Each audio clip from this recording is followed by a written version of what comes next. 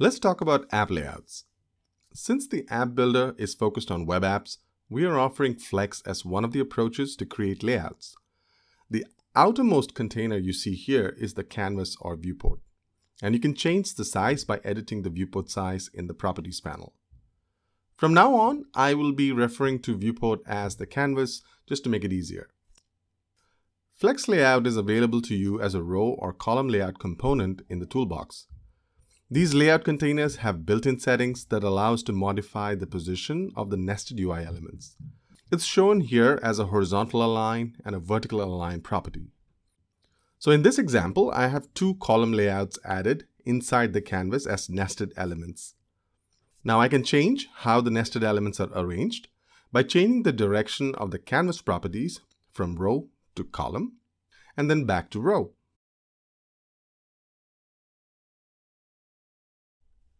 So one thing to note is that the canvas size is only applied to provide a predictable design time experience.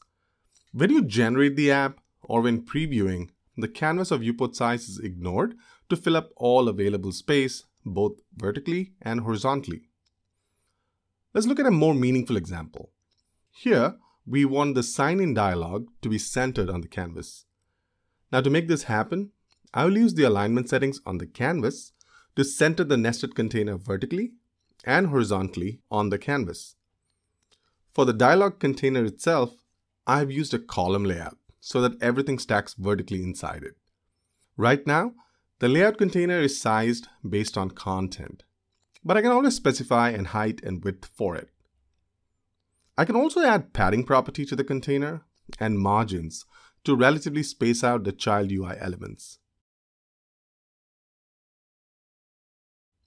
And when you preview, you can see that the sign-in dialog remains centered even when you resize the browser window. You can also add existing components to a layout using the context menu, which is shown on right-click. Select both and right-click to view the context menu. From here, I'll add it to a row layout. And then, using the horizontal align properties to select the space between option. I admit it does take a while to get used to it, but having it represented visually can really speed up the learning process.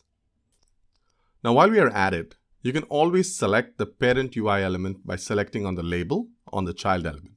This is helpful when you have nested elements, and you can achieve the same result by selecting it in the outline view. The other interesting aspect of Flex layouts are related to grow and shrink. These affect resizing for components when the viewport changes size. Setting a component to grow will expand a container in the row direction if it is row layout, or in the column direction if it's column layout. Going back to our basic example, only the pink container has grow enabled.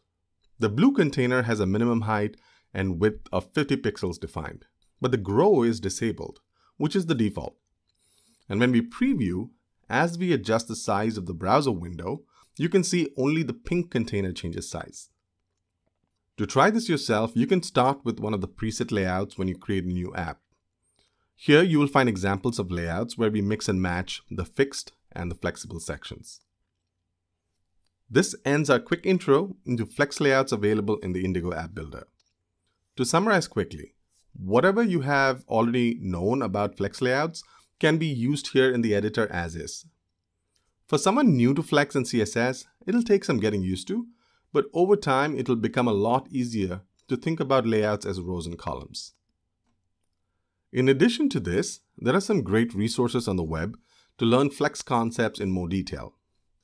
You have csstricks.com, MDN Flex topics, and if you want a more fun learning experience, you can even try Flexbox Froggy, a game-like experience developed to teach you about Flex. We are also considering other layout options, so reach out and let us know what you will find more useful. That's all for now.